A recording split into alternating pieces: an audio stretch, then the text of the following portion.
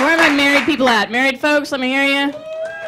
Aw, that's nice. I love when married people come out. And that's okay. Just for fun. Single people, where you at? Single people.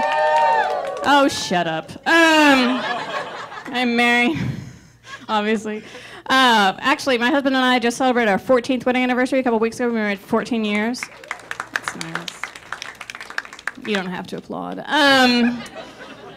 He's a very nice man to everyone but me. He's a good guy. He's very intelligent. He's actually a school teacher, which is why it's so upsetting when he says stupid stuff to me. But we've been married for 14 years, which means we haven't had sex in about 12.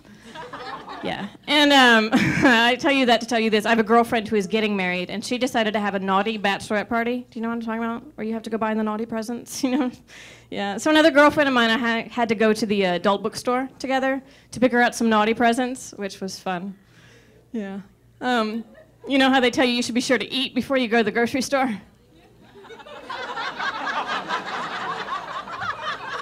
He was a lot like that. This all looks real good. Do you guys have shopping carts? Oh, because look at the toys. Oh, wow. This is awesome.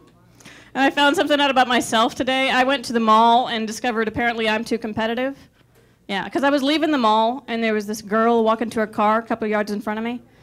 The first thing I noticed about her was her shoes. I was like, wow, I like those shoes. Those are cute shoes. I like her skirt, too.